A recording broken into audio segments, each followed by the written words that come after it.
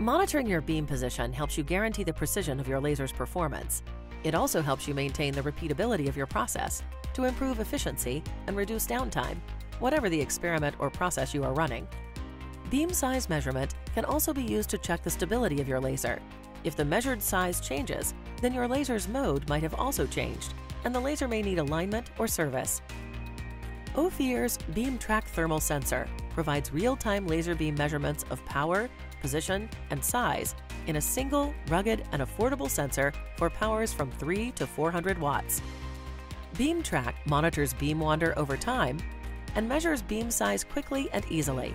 No attenuation required, enabling fast and easy alignment of your laser and ensuring that your laser beam is centered on your sensor aperture, guaranteeing the most accurate power measurement. We are now going to demonstrate the BeamTrack sensor with one of our in-house calibration lasers. The sensor is attached to an Ophir Vega meter, which displays the measurements. A lens has been placed between the laser and the sensor that enlarges the spot size along the path of the laser beam. The spot on the graph shows both the laser beam position as well as its size. Notice how the spot size shrinks as the sensor is brought closer to the lens and grows as the sensor is moved further away. We are now going to demonstrate beam position tracking.